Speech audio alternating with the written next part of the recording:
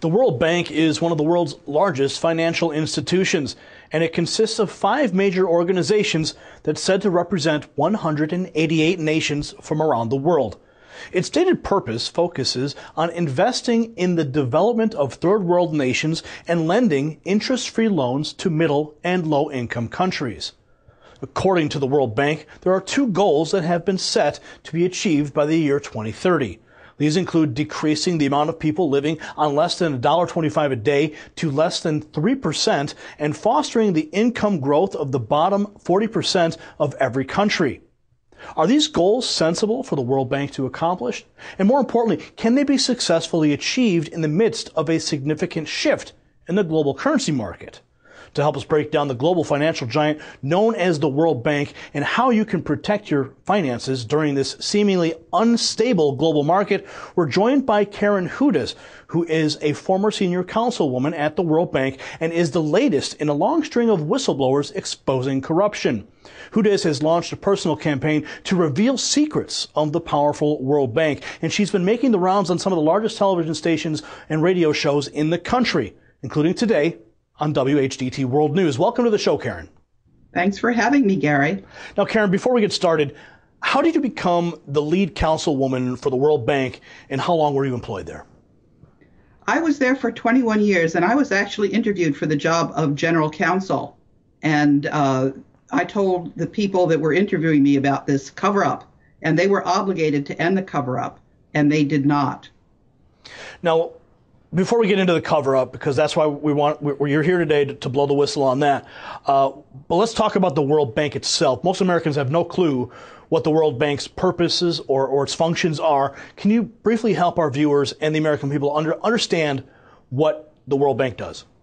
Yes, it's right in the dead center of the international financial system, and together with its sister organization, the International Monetary Fund, it monitors all of the money of the world, the currencies.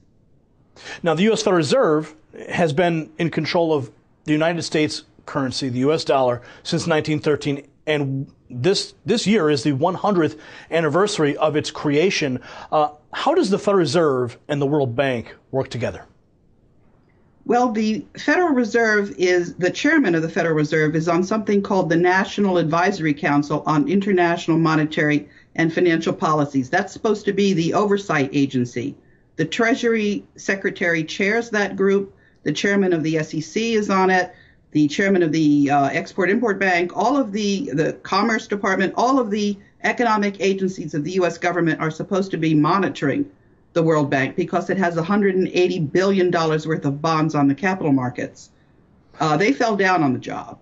So the U.S. regulators are not monitoring the World Bank? They are part of what I call state capture. There is a corrupt group that has actually been called out by the foremost university in Europe called the Federal Institute of Technology, located in Zurich, Switzerland. 3 mathematicians modeled who owned the capital markets, and they found out that there was something they call the super entity, which is pulling down 60% of the annual earnings of the 43,000 transnational companies. And the 10 banks that everybody thinks are separate, like Goldman Sachs or Bank of America or Citibank, they all have the same directors on their boards. They're really, for practical purposes, one big conglomerate. And that group has been thinking that it's above the law, and it's not. So what you're saying is that there's a supranational banking institution that has board members shared on multiple corporations, so they're basically intermarried banking institutions? That's right. That's how we got the LIBOR scandal. That's how we have manipulation of gold prices and a lot of other nefarious goings on. And anybody in the government that tries to stand up to them, like JFK, for example, gets assassinated. That's what happened to Lincoln, the predecessor group. And when our founding fathers set up their Constitution, they knew about this group because there's actually a group behind that group. That's called the Jesuits. And you should read your history books to see what our founding fathers thought about the Jesuits. Well, before we get too deep into all the tentacles of this global cabal, Tell us what exactly you witnessed, what corruption you witnessed while working at the World Bank in your 20 years there. Okay, I didn't know anything actually about what I'm telling now. I was fired illegally in 2007 because I was just doing the job of a lawyer who's working for a company that has bonds outstanding on the capital markets, which is the financial statements have to be accurate, and they were not. Anybody who reported poor accounting practices got fired without any recourse because the World Bank is an international organization and you cannot sue it in court unless you're a bondholder. So, now, what motivated you to step forward with this information? Well, I knew that that was my job, but even before I joined the World Bank, the man who had been the longest serving general counsel, Aaron Brockus, had warned me because he was there when Robert McNamara became the president of the World Bank in 1968. And he said if the president of the World Bank came from the Pentagon, there was no way that you were going to get the law enforced. And the lawyers inside the World Bank are the ones that have to enforce the law. So I knew we were headed into lawlessness. And the other thing that I knew was there was a very accurate model of the politics behind the World Bank. And I knew that if we didn't play by the rules, we were going to lose our leadership. There's something called the Gentleman's Agreement, which lasted for 66 years, from 1944 until 2010, that the U.S. could simply name the president of the World Bank. And so I warned the Secretary of the Treasury, Larry Summers, who lived just down the street from me, because our kids were going to the same elementary school. I warned him about this. I warned Chuck Hagel, who was then the senator of Nebraska, that we were going to lose our leadership because we were being crooked. And that's exactly what happened in 2010. And this model, once I got fired, warned me that if I didn't keep going and get things back on track, we were going to have a currency war with 90 to 95% likelihood. So I kept going. I teamed up with the World Bank whistleblowers.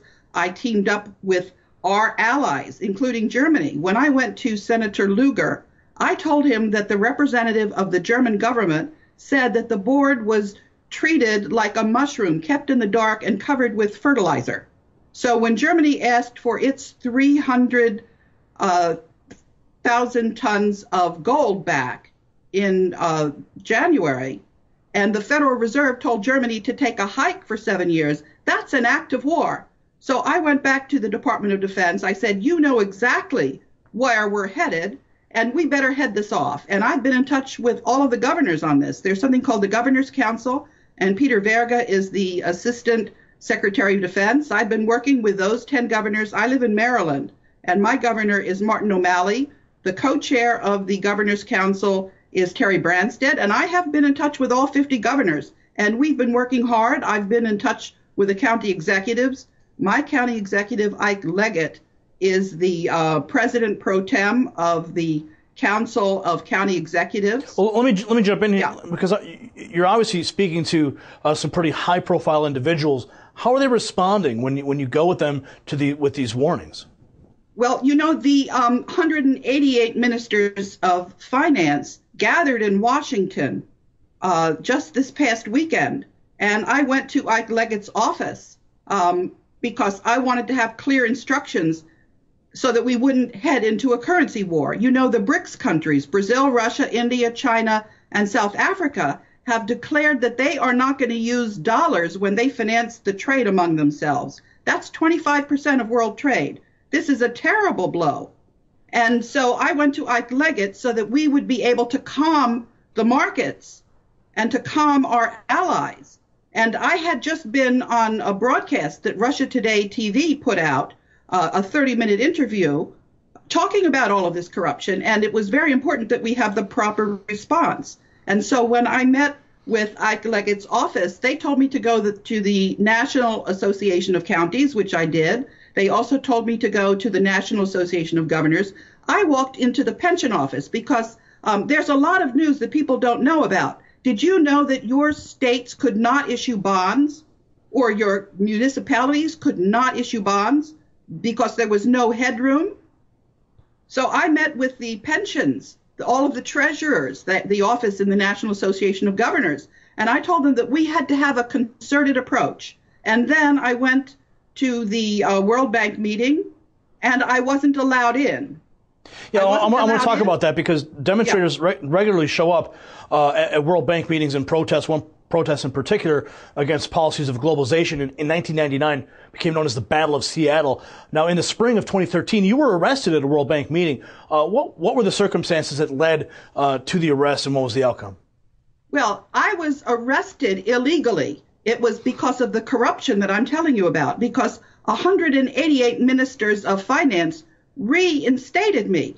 This is because when the Congress approved the capital increase for the World Bank, they put a condition in there. They said, we're not going to disperse the money until the effects of retaliation against World Bank whistleblowers have been eliminated.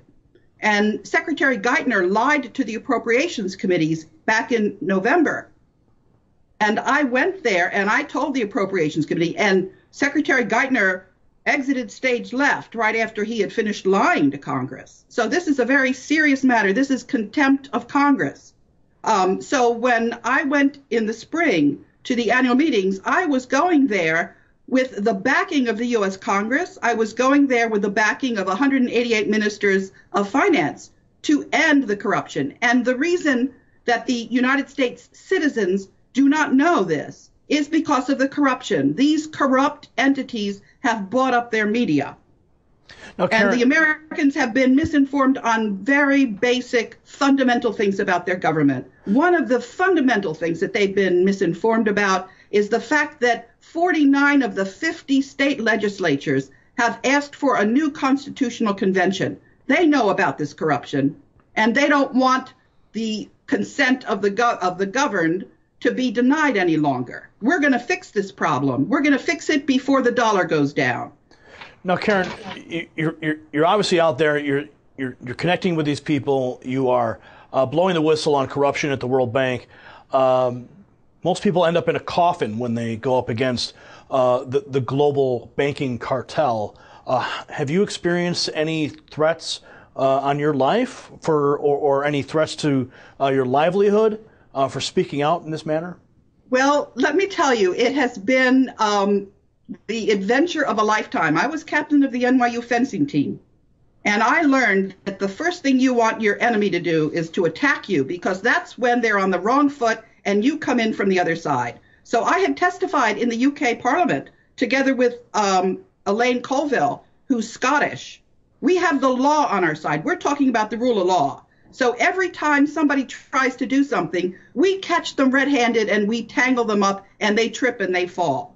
So, well, I mean, but have they overtly threatened you in any manner, or how are they reacting to you blowing the whistle on this? Okay, most of the whistleblowers are in a situation where they're trying to reveal information. I am trying to end a cover-up. So I'm in a much stronger situation, and these crooks knew that if anything happened to me, the cover-up was going to end. I hired a PR guy, Larry Garrison, and they knew that if anything happened to me, this cover-up was over. So I was in a stronger position. And yeah, they've tried lots of things. I would go to parties and there'd be really, really